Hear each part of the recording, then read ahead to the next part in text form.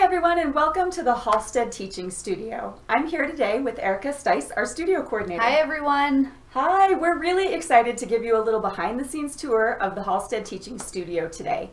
And this is the first in our series of studio tours around the country this year. So we're going to be contacting other jewelry artists remotely and getting a little sneak peek behind the scenes. It's going to be a lot of fun. Yeah. So today we're excited to show you just a broad overview of our teaching studio here at Halstead and some of our favorite features, right? Yep, so here we go. We are here at our kind of workbench station. And how many of these do we have around the studio, Erica? We have 2 workbench stations and 1 jewelry bench, so we can sit 5 people. That's right. For our classes. That's right. So we try to do our workshops for employees in groups of 5 or 6. So we have a nice small group in the studio, so everyone gets a lot of attention and time and space to work on their projects. Yep. So this is one of our setups right here, and everybody has their own individual flex shafts, and they do share a few tools together though, and that's fine because they never all use them at the same time. And we have tools and just everything. We have our hammers, our bench pins, they're set up. That's right, they've got everything they need. And some of the things I want to point out, if you're setting up a studio at home, we don't have like a bench necessarily. My dad actually built these years ago when we started the studio, and these are just plank board doors. So they're solid wood doors that we cut to size and mounted on the wall directly with brackets. So you do get a little bit of shimmy, but they're stabilized underneath with brackets all the way across, and they're set at bench height. So you still have that nice height for sawing. So ergonomically it's okay for your shoulders and your back. It's really hard to do this at a standard table height, so you want to mount your benches a little bit taller. Yeah, and you adjusted it also with adjustable stools. You ordered adjustable stools so we can go up and down, whatever's comfortable. So that's right, and this is a great way to save a lot of money, especially if you need quite a few workstations in a studio. It's really expensive to start with a lot of benches, and this can accommodate, you know, a couple of people without spending a lot of money. So one of the other things I wanted to point out is our hanging system for flex shafts. So these are just little hard store like plant hanger brackets or shelf brackets. You don't necessarily have to mount a flex shaft straight to your bench. These little hangers are just like a few dollars, and you can screw them straight into the studs of your wall. Absolutely. And you've got a nice sturdy place to mount your flex shaft, and it's still really accessible to your workstation. Yep. So what else, Erica? Tell them about our pegboard system that we love. Oh yeah, our pegboard system, we have them at all the stations, and they have all the supplies that people need. So we have our aprons, safety glasses, of course, saw frames, and everything they need. There you go. And those, again, are really inexpensive to just kind of mount on the wall, insert your brackets, and then you have a lot of hanging space. And importantly, we have the hammers too, which can take up a lot of space on top. So. Right, so you don't need like an expensive wooden stand or anything really specific. You can do that with things just at your hardware store. So this was actually a conscious decision not to do benches in our teaching space because we don't want things to disappear into drawers.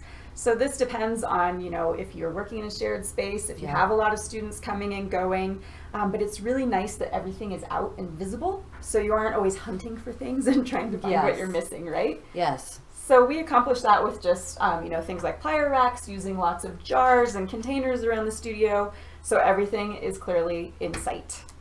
All right. So what do you think? Anything else at our standard workstation you want to point out? No, well, while we're sitting here, I'd kind of like to know why you guys decided on opening the Halstead studio. Okay, that's right. We were going to talk about It's been about 4 years. And it has. So, yeah, maybe even longer, but we feel like this was a really important step for Halstead and all of our employees. This studio is not open to the public, it's only open to staff. And Erica does an amazing job of providing a curriculum on metalsmithing for all of the employees here at Halstead. So everyone who gets hired here and works at Halstead goes through a mandatory course of basic metalsmithing, and then after that, classes become optional, right? Right.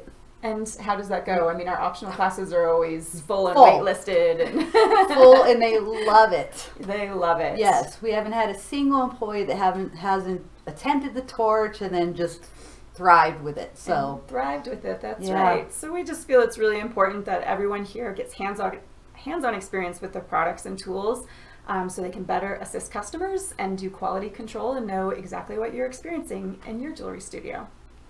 All right, well, let's go check out some other features. Sounds good. Okay. Okay, now we've moved across the studio and we're over at our soldering stations. So Erica, take us through the setup here. All right, this is my favorite section, obviously. Okay, this is our soldering station and it's set up for 2 people at a time. And we use acetylene here. Each one has their own station set up. They do share a pickle pot, but they have their own separate quench bowls, and across here is where we put everything. So everybody has their own set of solder, which is really important so that there's nobody crossing, across each other with torches and stuff, especially being students. So we've kept everybody kind of nicely separated. And I love how you have your solder organized. This is Pallium solder, right? Yeah. Little chips? It's both. We have the wire and the Pallium chips in there. And we have easy, soft, medium, and hard ready to go. Marked all nice and clear in their own little containers. Yes. I love that. I know. And let's talk a little bit about our ventilation system. And I know that's out of the frame, so you can't see it, but there's this big hood above us. And it ventilates the whole studio space, right? Not just these 2 stations. It's very important. And we have a really good setup here for ventilation. So that's right. So we switch it on, it gets a little bit noisy, but that actually creates circulation and ventilation for the whole room. So it moves air through the entire space, keeps all of those fumes out of our lungs. Yep. So we're nice, safe, healthy jewelers, right? Yep. And especially clears out the liver sulfur smell really well. That's right. People in the offices nearby don't like it if we forget to turn on the hood. I always sometimes get complaints about that, but what's going on in the studio today? Got the sulfur out, don't you, Erica? Yeah. That's right. So if you'll notice, this is mounted on the same kind of workbench we were talking about earlier. So if we're doing a beading workshop or something different, we can always clear this space to have room for more people in the studio. Yeah. But sometimes we also need a little bit more space for soldering too. So how do we handle soldering overflow? Well, what we do is if we have a lot of people soldering and they're pretty basic solders, we will go ahead and set up stations at the benches, which we already showed you, and we'll just pull out our torches, our little max torches, and we'll go ahead and use that. That's right. So that gives us more options in the studio space. So technically 8 people can solder at a time. Fantastic. Which is really nice. All right, let's go check out forging in the kiln. All right, so our studio tour continues, and we've kind of moved around the corner into the alcove in our studio space. It has a little bit of an L shape. So this corner is crammed with great equipment, right, Erica? Yes, it's a great corner. It's a great corner. All right, take us through it. What do we got over here on the right? Okay, so over here we have our bench polisher. And it's actually sitting on a cabinet, which is awesome because it has a lot of supplies in it. So if you're limited on space, this is a great setup. So the bench polisher sits by itself, and underneath it we have a lot of storage room. That's right. So you've got all your buffing wheels, all your compounds, all of that is right there, and you can just walk up and get straight to work. Yeah. Now it's really important to think about safety near your polisher, right? Yes. Right. So we have all of our safety equipment directly across over here on pegboards. So we've got goggles, we have finger protection, we have aprons. Things can really fly with those hair polishers. ties. Hair ties. It's a big one. Yes, it is. All right, so, what's next? What's over here we have our kiln, and it has a nice hood on it, and we just purchased this. So this is fairly new to our studio. It is. We've got a Paragon kiln, and we added ventilation. So I love that it wears like a little hat. Yeah. And you can actually lift it up and down too, but I don't think we'll need to. Yep, that's right. It's perfect level. Yeah, the ducting into the wall hooks into our hood system. So this works with the ventilation system we already had in place. And you have to be really aware of safety and temperature around your kiln, right? So take a little bit of a look at this table. Yeah, so what it is we have a steel tabletop right here that the kiln sits on. So all of this is very safe, and we also have a huge chunk, about two inches of sandstone under it too, as well. That's right, and it's really removed from the wall. You never want to put a kiln like up against a wall because they do transfer a fair amount of heat. Yeah, we have a 1 foot clearance. That's right. Yes. Okay, so continuing to move around the room. We've got lots of forming tools here behind us. Yep, right here is our forming tool station, so we have a lot right here. Easy access, all right. And then over to my left, we have another metal workbench. Yes, and this has kind of just miscellaneous stuff, tumblers, cleaners, we have our drill press, and this is a great station for just a lot of the miscellaneous tools that we want to use. We do all of our liver sulfur over here when we patina, and we just pull them forwards and work them right there at our 2 stations. That's right, and I really like having a metal work surface in the studio for some of the messier things that we may do. Sometimes you just really want that kind of a surface that's not wood, that's not going to scorch or stain. Yeah, and it's very easy to clean it.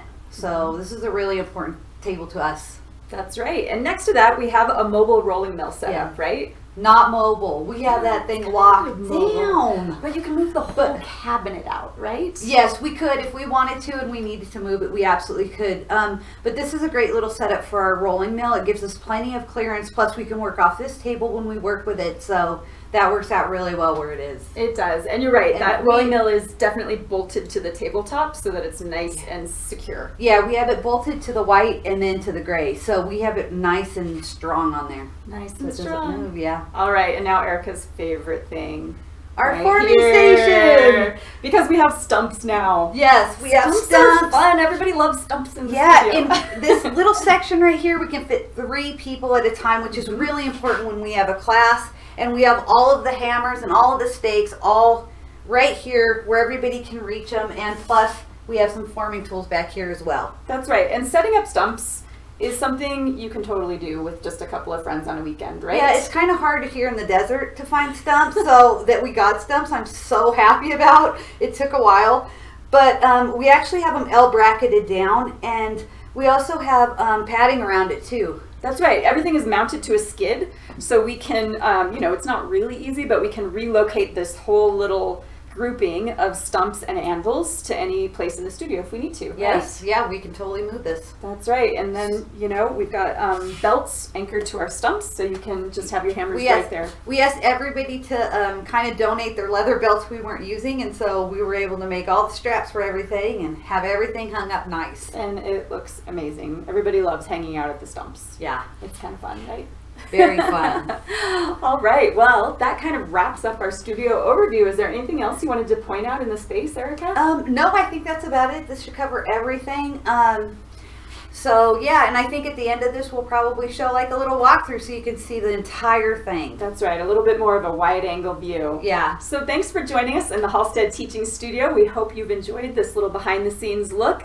Stay tuned for other studio tours throughout the year, and we'll see you here on video.